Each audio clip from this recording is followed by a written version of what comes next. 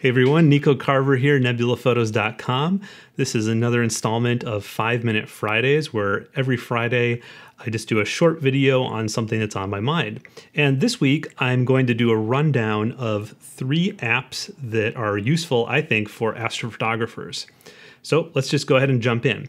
All of these are available, I think, on Android and iOS. I'm going to start with PhotoPills, which is a $10 app. I think it's well worth that. It has some just handy features. You can look at what the sun is doing every day and know, like, for instance, when does nighttime start? So 10:30. That's useful. I mean, and you can actually make this a widget. And so I've done that. I can just show that real quick here. Just like that. So I can see exactly when astronomical twilight ends at 10:30. It also says when the galactic center is visible. So right now it's midsummer, so the galactic center is visible right at the beginning of nighttime. And it also tells me right down here how much nighttime with no moon. So 4 hours and 34 minutes tonight. Pretty good. If it only weren't so cloudy.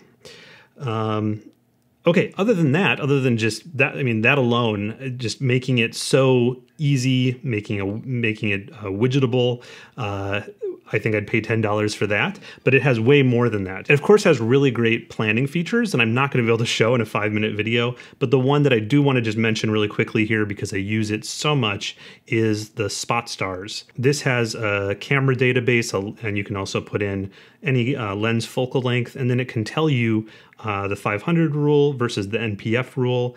And not only that, it has the super strict NPF rule and also the less strict one. And so what I do is, if it's a single exposure kind of thing, like a single exposure Milky Way or Aurora, I use the default NPF rule, which is telling me 13 seconds with a 14mm lens and a Canon 60D.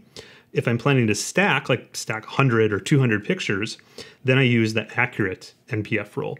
And again, this is for untracked astrophotography, which is something that I'm really into and have a bunch of videos about. Okay, this is quick, I realize, but we're just going to go ahead and move right along here to Sky Safari. And Sky Safari is my favorite planetarium app. It comes in different flavors depending on how much you want to pay. I've paid for the most expensive one, called the Pro version. For me, it's worth it. You can look at sort of the feature list and decide what's worth it to you. I will say that you might want to wait for a sale, because they often have really good sales on the Sky Safari apps. Like around the holidays, I think they go for up to like 40 or 50% off. Okay, so how do I use this? This already knows my location because it pulls it down from the GPS on my phone. And so then I can just say, okay, I know nighttime starts at 10:30 because that's what PhotoPills told me. And now I can look at anything here in Cygnus and Cepheus, which is where I'm planning to shoot.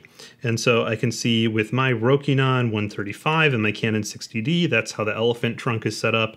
That's because I've set those in my equipment database, but I have a bunch more in here as well. So if I wanted to see instead what the elephant trunk looks like with my Stellar View telescope and my QHY 268, I just turn that on, hit back, and it's been added right there to the screen. And I can add as many of these field of view indicators as I want, which is really handy for planning. I can quickly zoom in here just by doing a pinch motion and see, oh yeah, so the whole elephant trunk part of it fits in my field, but I don't get the full emission nebula there. The last one may be a little bit weird, because it's not a planning tool, it's actually an editing tool. And the reason I want to show this one is because I've been getting more and more into doing astrophotography just with my phone. So like Milky Way shooting with my phone. And the natural conclusion to that is, why, if I can shoot astrophotography with my phone, why not also try editing it on the phone? And so Snapseed is my favorite so far.